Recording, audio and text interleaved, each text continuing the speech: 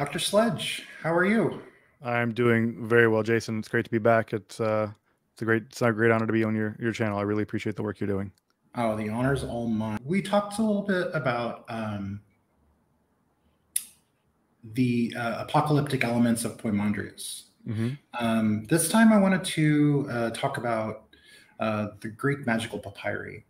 So if you could just kind of go over what the PGM are, just briefly, like think of it as like a introduction to somebody who isn't too familiar with it.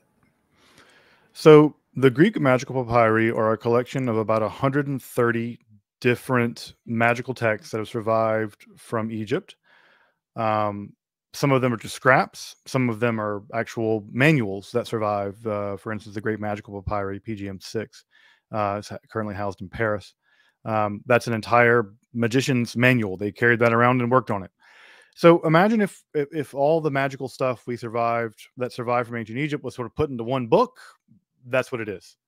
It's not coherent. It's not systematic. It's just a grab bag of Greco-Roman, Egyptian, Jewish, you name it, magic. And it covers a wide range of magical practices, everything from how to get your horse to win at a race, to get some people to fall in love with you, to using goat bile to keep insects out of your house. So it is an enormous range of magical texts. So things that are super useful in everyday life. Yes. I mean, hey, I don't want insects in my house. If goat bile does the trick, and trust me, I want my horse to win too. So if I can, go to a horse bile guy and a goat bile guy and a horse wing guy, I'm going to go to that guy.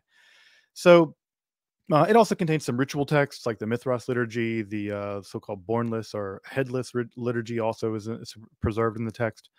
So it's a kind of compendium of magical texts that have survived. Now, what's important to know about the Greek magical papyri is that we invented them, right?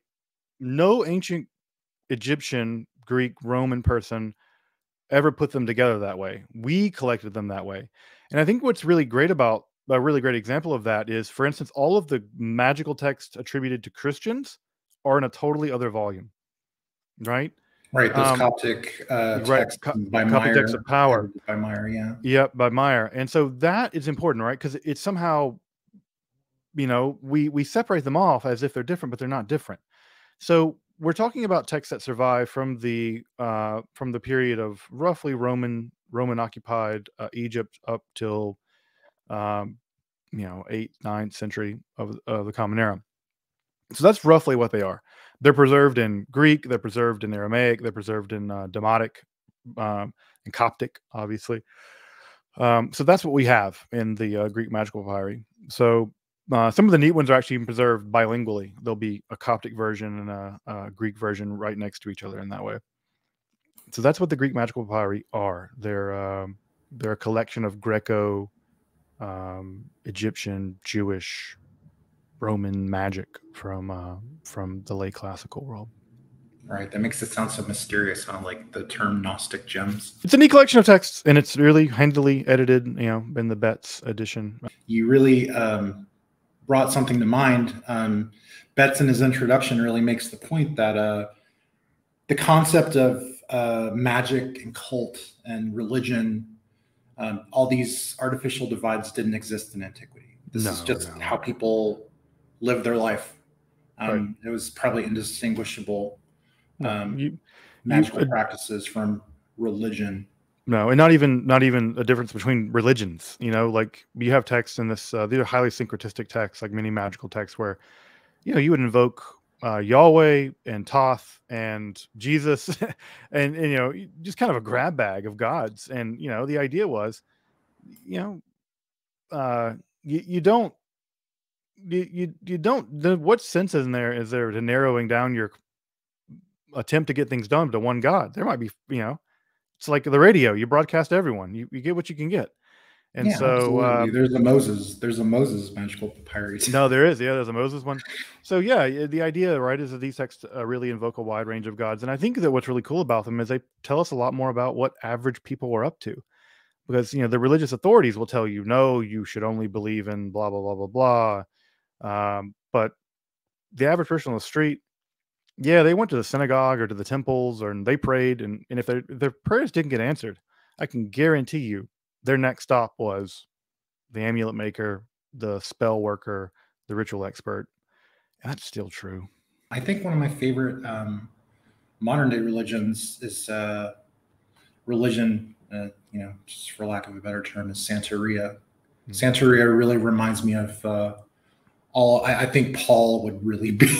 I think if he would was put in a time machine, he would kind of nope out of Christianity and he would just become like a Santeria high priest or something very easily. This discussion really reminds me of a conversation I was having with Dr. Litwa the other night. You know, we were talking about dream divination, the religious specialist, the Anyaropoulos dream interpreter. They had specific clientele.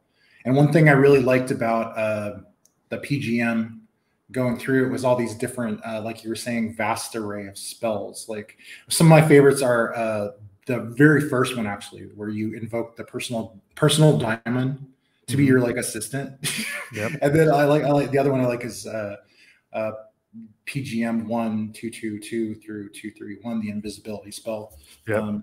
You know, yeah, speaking of invisibility spells, I'm like Drax right now. You can't see. Can we glean about the hopes and fears of, you know, this clientele from looking at these texts like this? They're us. They're the same things they're us. They're the same kinds of things that we hope and fear about. We want people to love us. We want a horse to win. We want to win the Powerball. We want to, you know, have powers that we shouldn't or don't deserve. At the end of the day, I think what the PGM reveals to us is that it's always the great things about the past that really are incredible, is when we realize that people in the past are us. They're just normal people. And yeah, we want people to love us. We want an assistant. Like who wants to spend all their time on email or, you know, on Zoom calls? If you could summon your personal daimon to be on Zoom calls for you, of course you would do that. And so yeah, I'd replace me with a daimon. Of course, I would love to have a daimon to, like, you know, answer my emails or, you know, edit my my YouTube videos. So it's just this kind of things that people cared about. And so what we see in the Greek magical papyri are at some level religion on the street. This is street level religion. And that's true of the Divixiones of the Roman period and of the you know, Roman magic and things like that. It's not the high and mighty giving us a highly redacted, highly edited, you know, Torah version of what's supposed to be. This is what survived, and this is pretty consistent of what we think people really were about in terms of their hopes and dreams and fears and desires. So in that way, I think the PGM is a better glimpse into the world of Eastern Mediterranean religious devotion than, you know, Philo or the New Testament or the Mishnah or whatever, because those are incredible elites. That's 1% of the 1% talking to each other. This is, you know, and I love some of the Greek magical papyri too. They're meant to be sold, so they would copy out like 6 copies of the same spell and leave the space empty for the name to go in, and they just tore off the part that went to the person who, like, yeah, go bury that in the graveyard or whatever. Yeah, that's awesome. That's like going to in Denver. There's a place called Casa Bonita where you can get your really bad Mexican food and watch people like dive off cliffs and stuff and get your customized shirts. I imagine it's kind of like that. So yeah, in that way. So I think that's why the Greek magical papyri are so important. Also, they preserve rituals that otherwise wouldn't survive. You know, the Mithras liturgy, the bornless, headless liturgy. Those texts would not survive. We would not know anything about them. So they also give us a glimpse into the doing of these kinds of magical religious practices that otherwise we would, you know, they'd be totally lost. It's a great survival. We have some in Michigan here. I've seen them in person. Michigan, really? At the University of Michigan, yeah, they have an amazing papyrological department, and a chunk of them survive here. And so it is something really neat to be able to, you know, you can't lay your hands on them, but I can lay my eyes on them.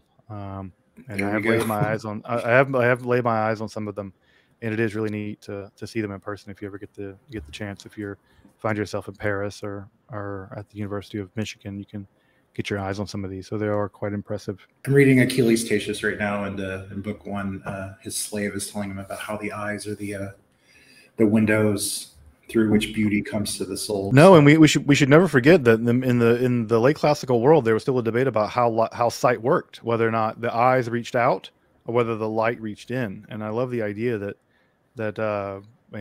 Plato was in the minority. He really believed that light reached in through the sun, but many people believe that light reached out. And I love the idea that your eyes are actually like feeling. It's fascinating. I love that theory of sight, that you're not seeing, but you're feeling with your eyes. And that's a really, it's always struck me as and we sometimes even talk about that, right? It's haptic sight. I always love that image of like haptic texture, that like, that sight has texture too. And that image, that idea has always struck me as incredibly beautiful and useful. Thank you so much. We will definitely come back to the concept of sight in antiquity. Now, I really want to do a deep dive now. Thank you so much. Everybody go and check out Dr. Sledge's amazing collaboration on Neoplatonism he's doing with a bunch of other fantastic content creators like Angela Puka, Let's Talk Religion, The Modern Hermeticist, and others. I absolutely loved it. Go subscribe to his Patreon and YouTube. Until next time, Dr. Sledge, thank you for joining me, and you have a great evening. Thank you so much, Jason.